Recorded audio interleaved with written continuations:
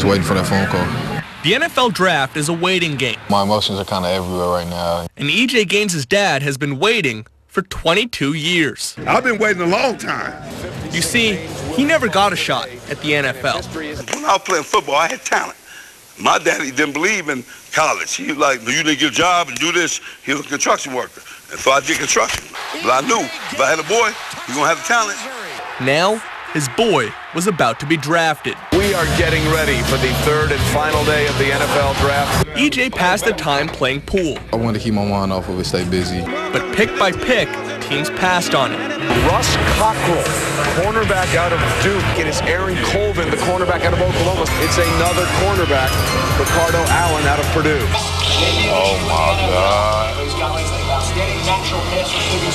This process is frustrating and it's sobering for a lot of players. Watching them go is tough, but, I mean, my time will come.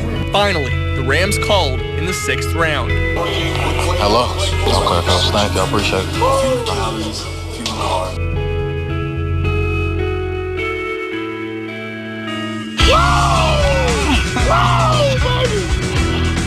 Oh, baby, I love you. That's my boy. He got my blood. Woo! Hey, St. Louis, baby. Man, it's a little overwhelming, you know. You see how long I had to wait to get picked up. The NFL draft is a waiting game. That was the longest wait of my life, man. And after 22 years, the wait is finally over. My boy. It's my boy. Here we go. KMOU 8 Sports, Kansas City.